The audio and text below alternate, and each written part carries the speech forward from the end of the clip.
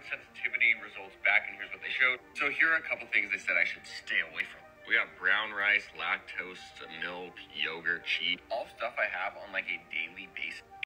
Food sensitivities are testing for a specific molecule called an IgG antibody. But unfortunately, this is not a recognized diagnostic tool for food allergies. As a matter of fact, IgG antibodies are actually believed to be a marker of recent exposure and food tolerance to food antigens.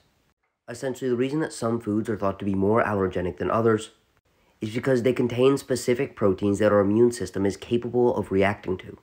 But when we form IgG antibodies, this is an indication that our immune system has adapted to not over-respond to this food antigen, meaning that we can eat these foods without developing an allergic reaction.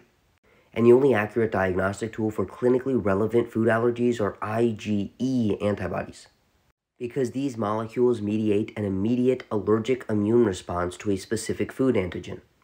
Essentially, the cheap and common blood tests that you will get to measure food sensitivities are simply just going to give you a readout of all the foods that you typically eat, because your immune system is not going to develop a tolerance to foods that you don't eat, but this is simply an indication that your immune system is able to tolerate these foods without developing an allergic reaction.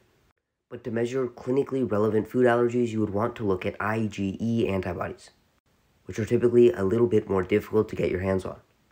With that being said, if you would like an individualized approach to your nutrition and lifestyle to optimize your health, energy, and body composition, send me a DM to sign up for coaching.